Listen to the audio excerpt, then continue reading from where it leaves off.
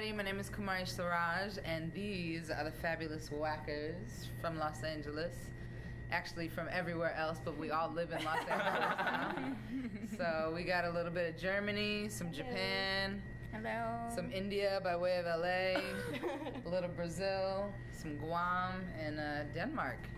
All up in the piece. And what made you guys come together? Whacking, really. We started off whacking. Junko and actually Yoda were two of the first in the group. And everybody just liked whacking. We had a passion for it, to learn it and to preserve it and evolve it and just live in it. It's a lot of fun. So we wanted to skip around together. Yeah. And when you say live it, can you define that a little bit more? Sure. Whacking is a lifestyle, from the way that you dress to the way that you conduct yourself on the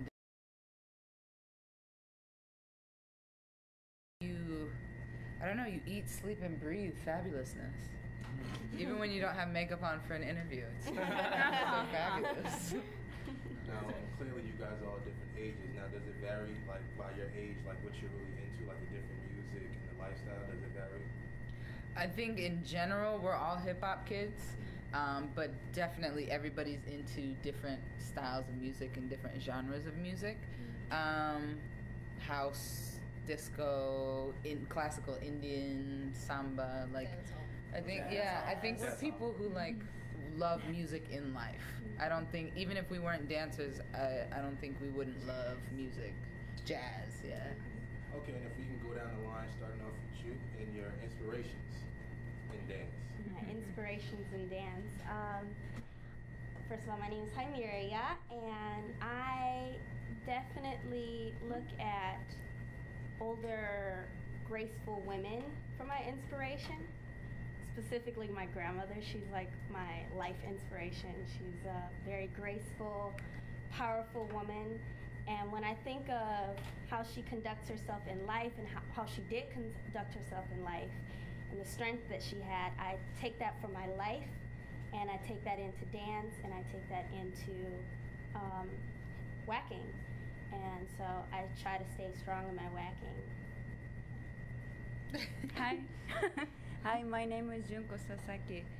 I got inspired by like Soul Train first, like back in the day, 80s, 1980s. So I was in Japan and then I saw the video on the TV show, the old one. And they inspired me a lot because they have a so different culture from Japan. So I wanted to see it. Then I came here and then I met Mario, those kind of company of friends. So they inspired me and they taught me a lot, the culture-wise. Like I got mostly like inspired by more culture because the dancing is from the more history or culture, like more grounded. So it is about technique stuff, but like mostly I got something roots from the more ground. So we appreciate like everybody. Yay. Japanese. Like when in doubt. I'm Yoda. I'm Yoda. My inspiration comes from music. I had a musical family growing up. I grew up with John Coltrane's family. My dad's a bass player, so he had me listening to, he loves world music. So a lot of world culture and a lot of different types of people inspire me, and it goes through dance. So I grew up doing classical Indian dance, and that has a lot of arms, a lot of lines, a lot of rhythm involved. And so I was just practicing here, and Kumari saw me and said, "You want to learn whacking?" It's like, "What's that?" I didn't know, but I fell in love with it because it's still strong and graceful at the same time. It's funky. You have to be involved with the music, and it is a culture that you have to get into and understand, and I just love it. Yay! Is it me or her? You. Hello, my name is Kumari, and I have a mint in my mouth. It's being a little rebellious. My family are my main inspiration because of the different styles of music that I grew up with, and also I'm very mixed, and my family background, my cultural background is very mixed. So I have a lot of fun stuff to pull from, and it's definitely inspired my choice of music and the variety of, and also the variety of friends that I keep in my life. But definitely my family and my upbringing has inspired my dancing from day one. Other things have come in as I've learned more about different cultures and hip-hop culture and whacking culture and things like that, which is natural part of the journey and the education. But the foundation for me is my family. So, yeah. Hi, I'm Angel B. And what inspired me, I think it's my life. Then all the dance styles that I do, my friends, everything I get inspired. And whacking the people that I look up, like the first day that I saw dancing and I was like, oh my gosh, I want to dance like him, was Tyrone Proctor in Locker Room. It's the people that, for me, it's like, I'm a fan. I'm a big fan. They are my teachers too. And then all the girls, each one of here, I've been learning, like watching and at the rehearsals in the day. So everything inspired me. Yay! Hi, what's up? I'm Duo. As far as beginning inspiration, I would say just my life, my family. Started off a military kid, so I traveled around a lot, and by traveling all around the United States and Canada, even Germany, like I got into so many different styles of music, dance, cultural stuff, and I wanted to retain it because I always wanted to have a feel wherever I go that I'm part of it. So I always wanted to, adapt. So that was my first inspiration, to kind of get the feel of where I wanted to be as a person, as a dancer. When it comes to whacking, my inspirations were definitely Kamari because she's the one that got me into the style. If she didn't like put me in there, I don't know if I'd be doing it right. Tyrone Proctor, of course, Nas. I find inspiration in movement, pure movement. Like, not necessarily people being clean, but the passion behind it. When I see people actually going for something, it inspires me. Then from there, I want to like change it up and put into what I can do. Yeah, every one of my crew has given me a different like feel, and being a male whacker, that I wanted to make it stronger and make it read so that everybody doesn't have to think that they have to be like an elegant princess. Nothing wrong with that. There's work for everybody, not for everybody. But some people need to be stronger. And I noticed it in the dance when I was watching a lot of videos, that I felt to myself, I don't want to be like every other male whacker. It didn't feel right to me. I didn't want to be their mold. So I wanted to figure out how to make myself like different. So I just got inspired by what they did and put it to myself. So, you know, Very nicely. Yeah. Whoa, I'm gonna do this too. My name is Nelly, Whoa. and I'm from Denmark. I just turned 21. Yeah. You got I can go out with my crew now. Yay! I grew up in Denmark, and I've been in America for like a year and a half, almost too soon. And I grew up in a theater business because both of my parents were technicians, and so that's where I kind of ended up now as well. But as well as falling in love with hip hop culture when I was about 11. I was dancing when I was younger, doing capoeira and flamenco and stuff, but I was always a little boy, and I couldn't handle the, like, why am I doing this? I didn't get it. So I needed to tumble around a little bit, and then I saw a video with Missy Elliott, This Is For My People. And that energy was so hype, I was like, and after that, I looked at my mom, I said, Mom, give me 10 years, and I want to be right there. And it's been 9 now, and I'm in LA, so far so good. And I'm really in love with honest, pure movement, just honest movement, and the impact that it has on people. It's not always the swagger or like the coolness of dancing that gets me. It's not always that. It's more like when somebody is truly expressing something and the impact that it has. Like, it can be so powerful. And the reason why I love whacking is, well, I was always a little boy. The first whacker I ever met was Kumari, and she showed me a dignified way of being sexy and being feminine and being a woman. And I was young, I was 15 or something, and I met Kumari, and I was like, oh, I can do this, because till then everything was basically stripper dancing but without a pole. And I'm not always down with that, especially not when I'm 15. So I found whacking, and I really loved it, and to this day it is the strength I I have and I use and I enjoy as a woman to use, and it is fused with everything I do that is feminine because it's so strong and dignified, and I love it. It's beautiful. And so, so when you make that your expression and you keep it honest, it's just you. Love it. So that's it. Now I know Wacking has its own history and background, and you guys all jumped in at different times. Can you guys give me a brief background on the evolution of it and how it's getting so popular now and the state of it now? Are you happy where it's going, or or is It's it a loaded question. Yeah, that's a big question. All right. Wacking started in the 1970s in Los Angeles in the gay clubs. And it was a form of expression that they used to release themselves. In the 70s, gay people were not, there was a difference between gay and straight. Everybody was separated. Everybody had homophobia, hate crimes, things like that.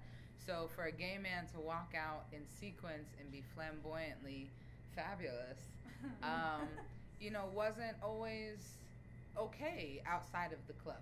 So in the club, with this music, with this dance, with this freedom and this expression, they found themselves and they found each other and they found a community that was fun. It was free. They could dress up in costume. They would have competitions. There's a whole competition circuit in the 70s, and that's how the dancers made their money for the most part. Because in the industry side of it, it was predominantly jazz dancers who were booking all the jobs. So after a while, when a thing that killed whacking or made it go away for a little bit was AIDS. A lot of people passed away from HIV and AIDS, and it's a big thing now for people to know their status and know where they're at and know who you're letting into your body. But when that started happening, a lot of the people who are around today, they started losing their friends. So the discouragement in that made them, start a new chapter of their life, which did not include whacking. The people who kept that going was like Shabba-Doo, Anna Sanchez. They took it to the straight people, and it flourished. That actually brought it to hip-hop culture through the movie Breaking and things like that. And it still kind of stayed a little underground for a while until Brian Green brought it back in 2003, 2002, 2003 in New York. And then myself and a few others of that time were like, what's this? Let's figure it out. There wasn't a lot of information out at that point, and the class at that time wasn't really foundation. It was a fantastic class, but it was a lot of choreography. So to figure it out, we had to go to different clubs, and then Tyrone started coming around again, and Archie Burnett, and a lot of these old heads, and they started giving us younger ones more and more information, but still it's little pieces, and it's still, people are still trying to figure it out. But as more of these older people come out and about, we learn more, and we understand. It's really just having an understanding of what their lifestyle was like in the 70s, why the music influenced them the way they did. And once we understand that from their stories and them sharing their experiences, then we can understand the dance for ourselves, and also knowing that, we come from different places and we can share our experience through the dance as well. So I feel like that's an evolution from it. And 10 years from now, there'll be our students sharing their experience and so on and so forth. So it's important to know where it comes from. And that's like a brief history. There's so much more to it. Names, places, dates. But once people, like in any dance style, need to know the history, period, plain and simple. That's the only way it's going to survive. That's the only way it's going to flourish and keep going. But then once you know your history, it's really important to be evolutionary. It's really important to make your own place in it and have your own voice, because dance is a voice. Dance is a voice of change and a vehicle for people to express anything from politics to sex to things that are going on at home. Like it's an avenue of expression. So yeah. And final question now, collectively, what are you guys doing to push the whacking culture forward? We're battling everybody in sight, son. Sight. No, it's our group is 15 members deep, and it's difficult because we're all working dancers, so it's hard for us to get together. But we've been, I don't know, what? Everyone teaching. Yeah, and teaching, Teaching, busy, dancing. and sharing what we know. doing workshops, battling, doing shows, organizing, opening our mouths. and just getting down wherever we are and, Yeah. and Spread showing out. what we do and being ourselves and showing other people that you can whack. Yeah. Like Right. this. They're like, oh my god, what is that? Like, Mhm. how many times have we not had somebody come up to us and be like, yo, I like that. That's dope. Yeah. What is it? Yeah. We were like, that's whacking. They're like, oh, cool. And then that's another person that Yeah, gets to know to about inspire it. Starts, people. It's really cool because for the most part, when we do stuff, people are like, "What is that?" The Waackers have always been a wild card, always. People are like, "What is going on?" And it's opened doors for us because people didn't know what they could call it. Like we've danced or performed for Madonna in London, Tony Braxton's "Make My Heart" video, Estelle's "Freak" video, Carmit, Bashar from the Pussycat Dolls. Who else? I don't know. Jody Watley, like it's been cool, our opportunities that we've gotten as a group just by flinging our arms around and being fabulous. But it's really awesome to share that as a group with our friends. The platform Hip Hop International, how do you think that's gonna take it forward? Hip Hop International has a lot of whacking in it now. In part from me teaching a whacking workshop there, and I would dare say now Request Crew from what they've done in years past. And Whacking International is, I'm sorry. That's later. Sounds nice though. That's my event. Whacking International. Whacking International. Hip Hop International is a good platform for networking, for business, for socializing, for meeting people from all over the world who share a passion in dance. And we just want to put our best foot forward and represent whacking to the fullest. Whacking as it was and whacking as wherever we're taking it. And just shut it down, really. Shut it down. And leave people with their jaws on the floor and ready for more. Inspired.